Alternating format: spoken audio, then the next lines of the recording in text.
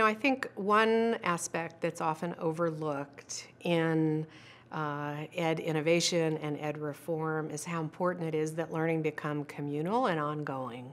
Network's in our name, but actually we're just on the verge of really helping adults deeply engage in network behaviors in ways that really challenges the old paradigm of schools being isolated, classrooms being kingdoms or queendom.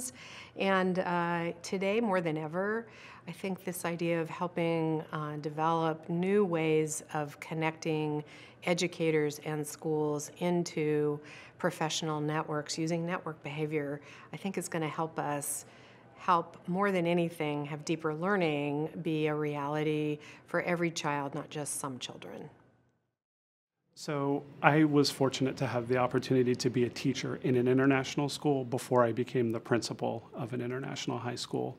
And so that experience gave me a really good vision of what I knew a successful international school could look like. One of the first components that we put in place, besides the structure of the team, was to bring in teachers who had similar experience and could help carry the culture of internationals practice forward.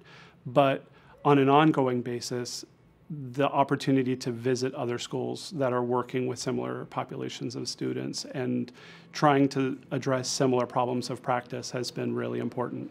So being able to go see someone else's classroom is a really great way for us to get ideas and inspiration about work that we can do with our own students. And at the same time, opening our classroom gives us the chance to get some feedback on things that we're doing that might be informed by work others are doing outside. So it's hard from the many years to pick one thing, but something that stuck with me from the earliest years of being a teacher was the opportunity to go see Brooklyn International High School. One of my colleagues, a few weeks into that first year of teaching, gave me the opportunity to go do a visit with him to Brooklyn International High School, which was a much more established school.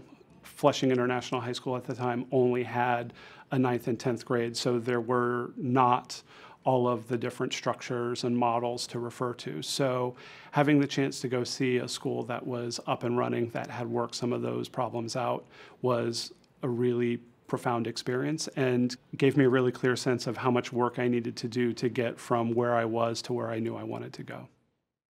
And so our district leaders at that time visit various cities and on the quest of what's going to work for Nashville. What do our students need based on what our expectations are? And so they searched and came and visited the Met in Providence, Rhode Island, and then the rest is history. So going and visiting and speaking with students who had experienced, then speaking with staff members who said, okay, I'm aboard this, this is something different. It's learning from the student. I am supporting their learning and it's engaging them in a way that they haven't really been engaged, having a voice about learning, having students that have internships, those types of things, and then branching out for students who could also have dual enrollment opportunities, showing them life before the actual life happens, giving them an opportunity to explore.